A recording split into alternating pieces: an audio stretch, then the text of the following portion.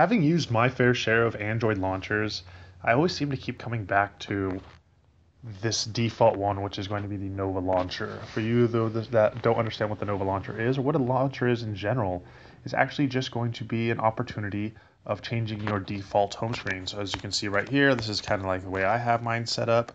And what you do is you just go ahead and go to the Google Play Store and you can download it and just type in launcher and you'll find plenty of them. The Nova launcher is a free to download, but of course there's an in-app purchase for premium features. But what I want to go ahead and show you is just some quick little tips for using this launcher and why it actually brings me back to it every time. In a previous video, I have shown that Greenify is a great application for force closing applications that are running in the background. Then I've also shown that you can enable it right there. So as you saw, my little button at the very bottom pops up, and that is just actually me swiping my thumb across it on from the bottom to the top. And that actually has it so I set it so the Greenify will go ahead and work in the background. So if I just go ahead and touch and hold that home button, you can see the edit button pops up, and then that's where I can change my swipe now motion. Now coming over to my inbox, you can see if I come over here and edit that as well, I can also change that swipe. And these are the different types of features of doing it. Some great little options of doing it is you can see these jump to page.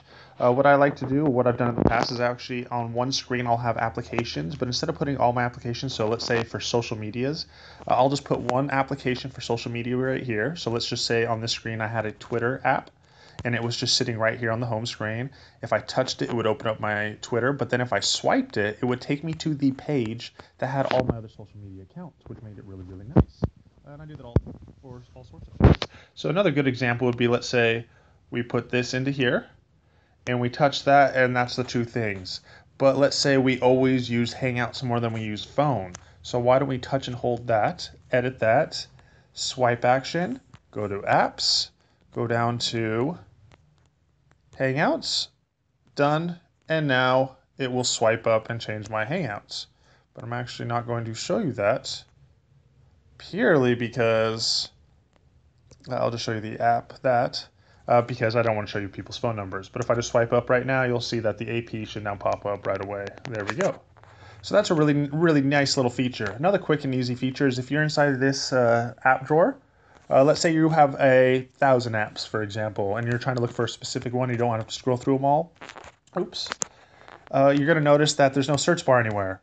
Well, actually there is. It's just hidden. So if I actually swipe anywhere in the app drawer and I swipe down, you're going to see the little search icon pops up, and from there you can type in what you're doing. And that's all I really wanted to show for this video, just a quick and easy little heads up, things you can do, little neat little features for it. But if you do have any other features that you want to go ahead and see featured, go ahead